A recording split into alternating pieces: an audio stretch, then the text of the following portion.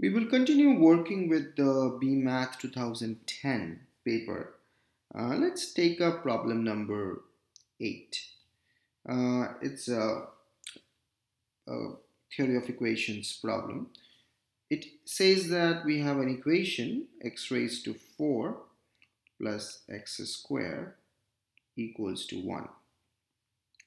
Question is, what can we say about the roots of this equation?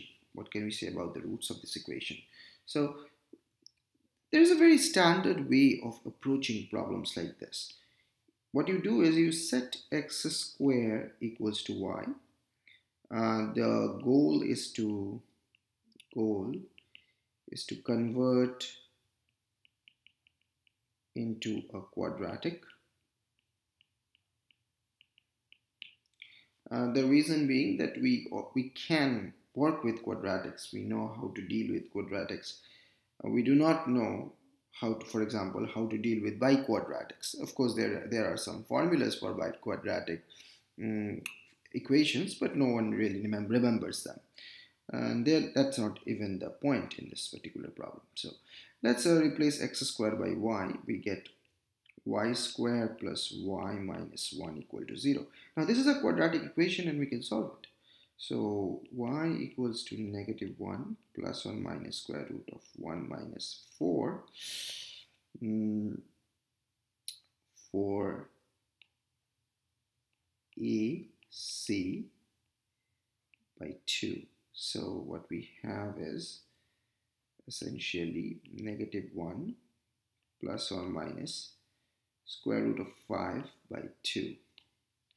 Now this brings us to x square equals to negative 1 plus square root of 5 by 2. And we have x square equals to square root of negative 1, let me write it properly, negative 1 minus square root of 5 over 2. Now clearly this will lead to 4 solutions as is expected. I mean, it's a 4th degree polynomial, so we are expecting 4 solutions. Now this first set, x square equals to root 5 minus 1 by 2, this will give us 2 solutions.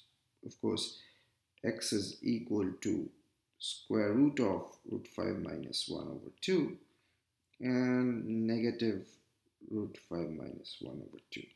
These are the 2 solutions, and this will give us two imaginary solutions.